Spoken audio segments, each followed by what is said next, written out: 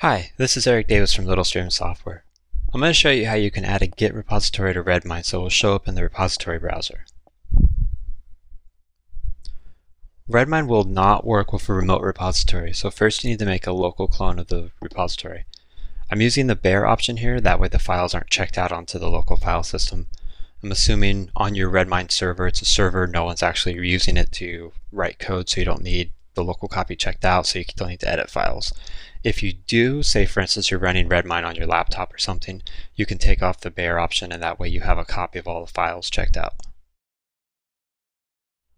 So now that the repository is cloned, you need to add it to Redmine. In the project settings, there's a repository tab, and there you can select the Git as the SCM option and put the file system path to the directory you cloned.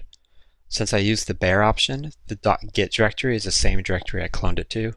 If you didn't use the bare option, so it's a normal repo, just add a /.git at the end of it. It's pretty easy to figure out. Finally, you'll need to load the repository module once in order to import the data. This can take a long time depending on how large your repository is. A good thing to do is just run it once, let it go for a little bit, and then come back and check on it.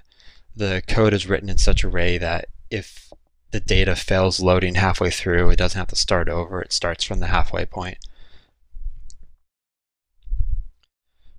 And then as the Git repository changes, you'll need to update the local clone too. The easiest way is to use a cron job and to run git pull for the repository. This example here just CDs into where the clone would be and runs git pull every hour. You can do other things with git hooks or whatever. There's a lot more advanced stuff, but this is kind of the most basic one that'll get you going. So that's how you can set up a Git repository so it's shown in Redmine's repository module. It's pretty simple. The biggest thing is just make sure to get a local copy on your server. It cannot work remotely. That wraps up this screencast. This video is just one video in my Redmine series.